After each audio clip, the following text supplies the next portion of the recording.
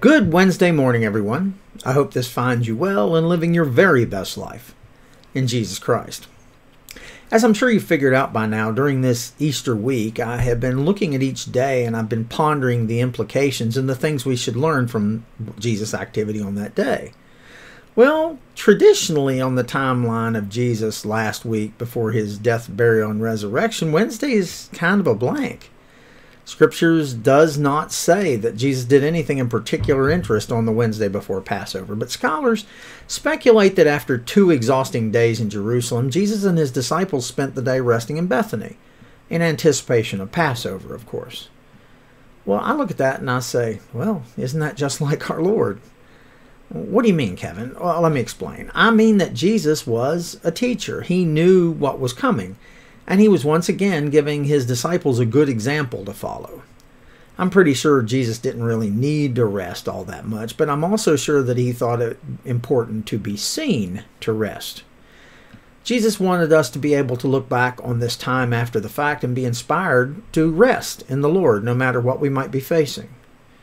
He wanted everybody to know that whatever was coming, God was in control and he would help his son, and of course us, to get through it. I'm sure this example was in Peter's mind when he later wrote in 1 Peter 5:7 that we should, quote, cast all your anxiety on him because he cares for you. Just as important as is important for us to rest in the Lord, we also need physical and mental rest, something that I would be the first person to admit I struggle with. I often spend my days rushing from one thing to the next, never pausing to catch my breath. When I do this, I often find myself frustrated at the end of the day when it looks like I didn't get everything I wanted to done. This is not the example Jesus wanted us to follow, but rather his example of finding rest, not just once a week, but a little rest every day. When we look over the course of our day, are there times that we choose to rest? Are there moments when we can catch our breath, sit down, and reflect? Or are we just going and going and going like the Energizer Bunny until we drop into bed an hour later than we'd hoped to, filled with frustration that we didn't achieve what was on the list?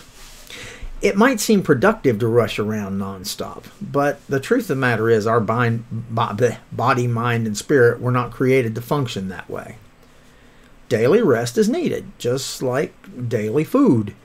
If you skip eating, your body ends up depleted. Well, in the same way, skipping rest leaves both our physical body and our spiritual body deeply weary.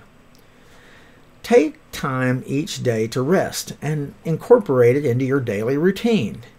We need to follow the example of Jesus, who made the effort to rest even when thousands of people were looking at him to be fed. Yes, he still fed them with the loaves and fishes, but also he fed himself with solitude, prayer, and rest. As we approach Easter, let us look at the lessons that Christ has taught us, and among these is the idea that we should not just run willy-nilly from sunlight to sunset, but rather find times to rest, to pray, and to spend time with our Lord. I hope you make today a fantastic day. I want you to know that I'm here should you need me, and I truly love you all.